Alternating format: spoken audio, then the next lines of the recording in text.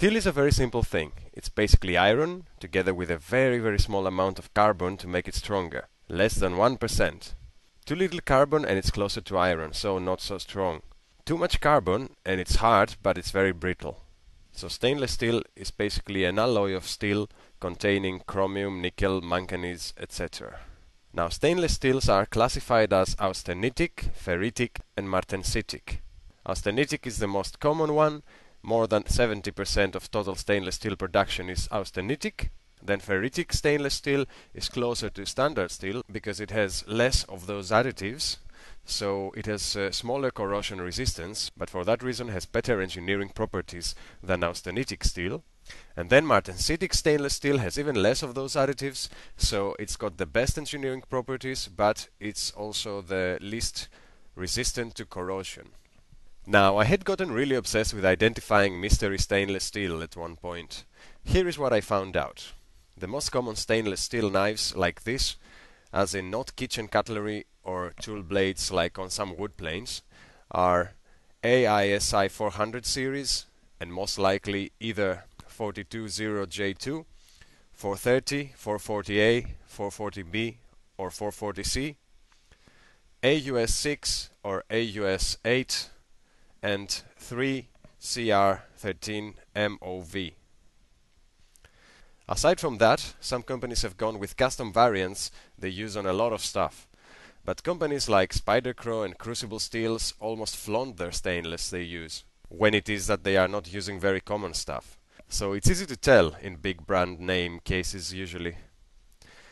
When you're not sure who made a knife, like you know who sold it to you, but you're not sure where they got it from, you're usually left with the 8 named possibilities above.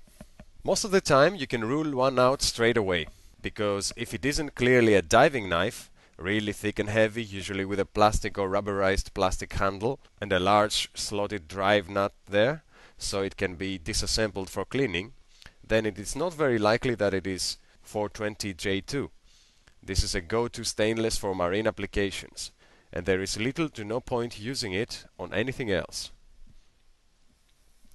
If it is marked Pakistan or Afghanistan, it's highly likely to be 430.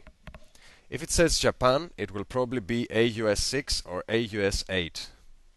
If it says China, it will probably be 3CR13 MOV. If it says USA, it will probably be 440C. But blades that are marked as just 440 are usually A or B. Beyond that, there are some things that can leave you fairly certain.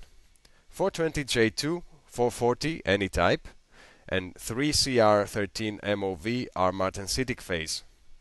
430 is ferritic, and I believe AUS 6 and AUS 8 are austenitic.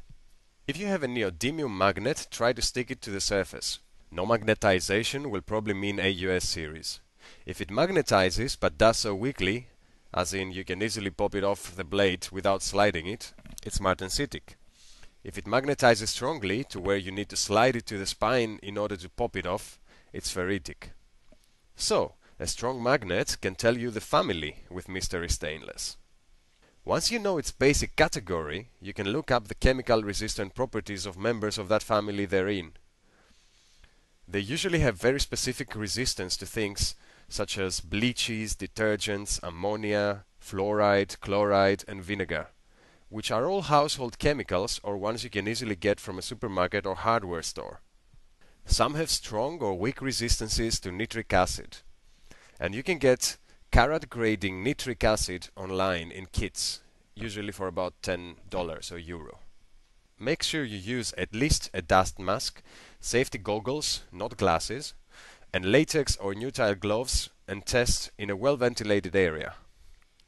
But you can use toothpicks to dot small droplets of different chemicals on the spine of a knife based on what online charts say about the resistances within the family.